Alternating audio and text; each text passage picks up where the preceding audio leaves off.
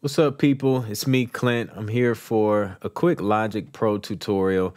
In this one, I'm going to show you how to use the tape slowdown / speed up effect that you hear sometimes in music. It's a really dope effect. I use it sometimes.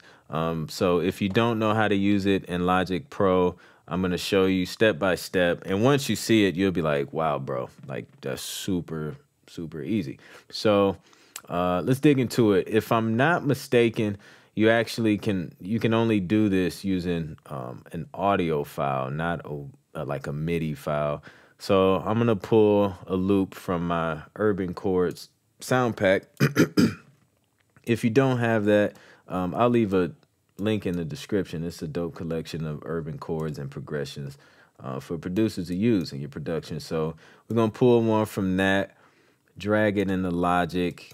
If you're using Logic, my loop is going to automatically import the tempo, which is convenient, right? So we're at 130, everything snapped to grid.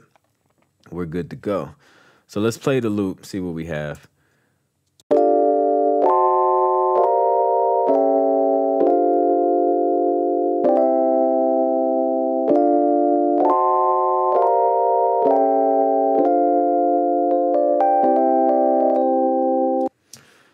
So that's the loop. So let's put this effect to work. Okay, so let's say I wanna throw that in right here. So I'm gonna chop this up really quick, and I want this section to have that effect. So that's gonna slow down. So what I'm gonna do is hover my mouse like at the end of this region here, and it's gonna be the top half. As you can see, mine changes from lower half to top half. So I'm gonna drag the top half, create a fade here. Now this is just a normal volume fade.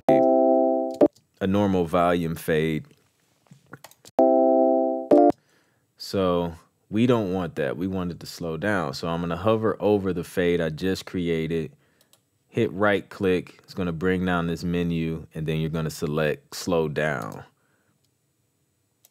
And then you have this. And that's it. It's dope, right? Now, if you want it to be more dramatic, you can drag it back more. Or you can drag it up if you want it short. And I just created a whole nother fade. Didn't want to do that.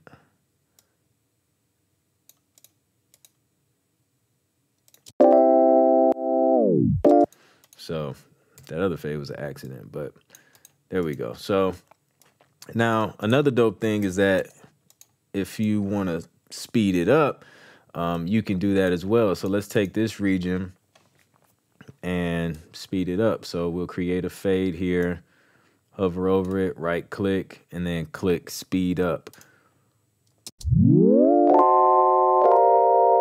And that's how you do the speed up effect. Again, if you want it to be dramatic.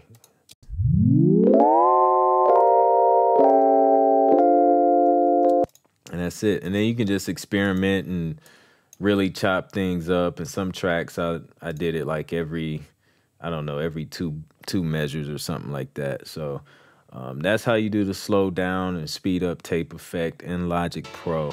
If you like the video, like it, share, subscribe, and I'll catch you guys on the next video. All right, peace.